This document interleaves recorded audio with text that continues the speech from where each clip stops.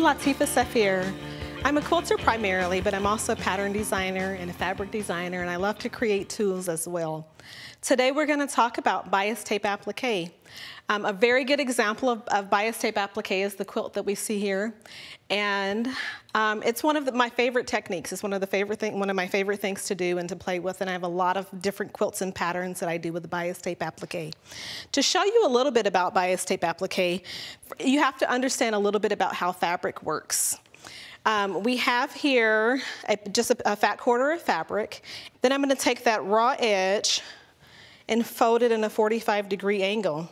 If you're really, you're pretty much just matching one side to the opposite side.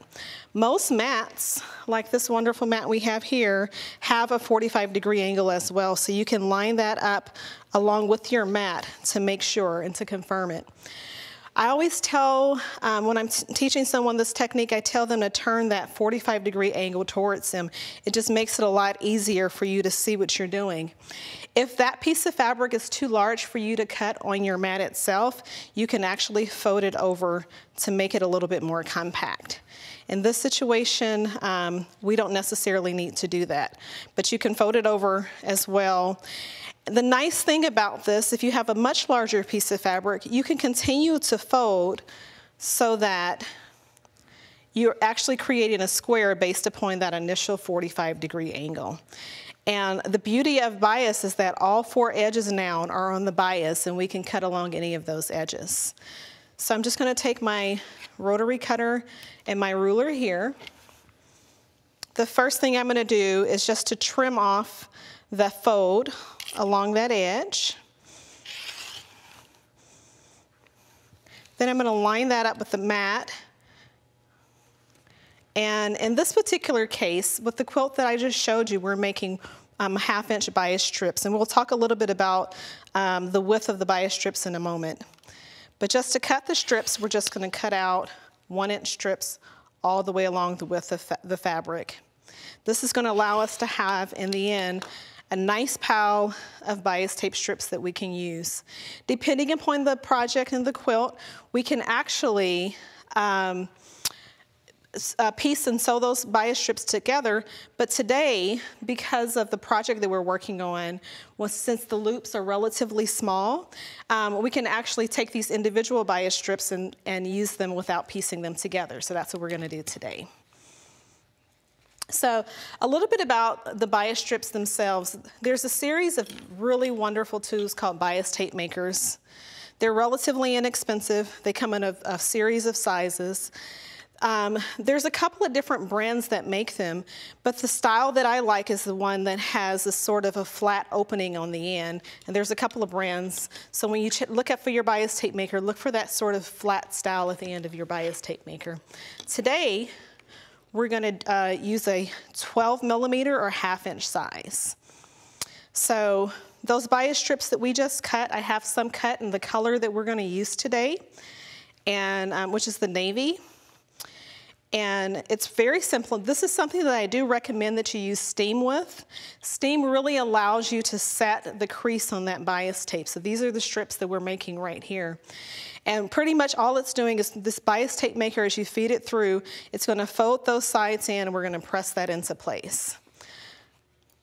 So you feed the end in like that. And there's a little slot through the middle that allows you to pull that bias tape through. You get it started, and the very simple way to do this is one of the methods that I learned from doing this a lot is to actually hold that bias tape maker sort of at a 90-degree angle to your ironing surface. And this allows you to kind of keep the proper amount of pressure on that bias tape as it's feeding through so that the sides fold down really nicely. So, and you continue to do that until your bias tape strip is fed all the way through, and this is the result. So today the quilt Today the quilt that we're working on includes, it's called Air Show, and it includes templates. The way that I transfer my template design onto my background is actually to draw it directly on the background fabric. If the fabric is light enough, then you can see the template through the fabric, and if it's not, a lot of times you can cut the shape of that template out and lay the individual pieces on top and actually trace it on. It's important oftentimes to use a pen that won't iron away. I use a Sharpie. I wouldn't necessarily always recommend that, but a nice acid-free marker like a Pigma marker works well. Air erasable is fine as long as iron it doesn't press away. So once my design is transferred on, I can also, if I want to, put inserts behind that bias tape applique as well. So here, the shape, the loop shape in the center is cut out in fabric, and I'm gonna stitch that down. So we're gonna actually play with this one first. We're gonna stitch this one down first. My recommendation is to use a thread color that matches with the color of your bias tape. But just so that you can see it easier today, we're gonna use a lighter thread, and we're gonna really test out my sewing skills here. So now that I'm at my machine, I'm going to take my bias tape and place it right at the edge of my fabric and on top of that line that we drew on our fabric earlier. The zipper foot I choose because it's perfect, because just about every machine has a zipper foot and it works great for this application. You can align it with the edge of that bias tape and sew really close to the edge of that. We're just going to start sewing. It's nice to have your needle stop in the down position. And once again, that thread that we're using is gray so that you can see it.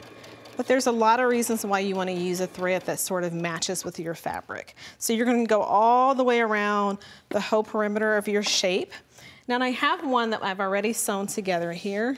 It has that long tail on it. We can cut that off. But in the meantime, I'm going to show you one of the most important steps here. And this step is actually to press that. You see how the bias tape is actually standing up on end? We're going to use steam and heat to relax that outside edge of the bias tape. So don't be afraid to stretch it a little bit. Use steam in your iron, and we're gonna press all the way around that edge. It's still gonna stand up just a little bit, and you see why we use a darker thread as well, because you can definitely see those stitches.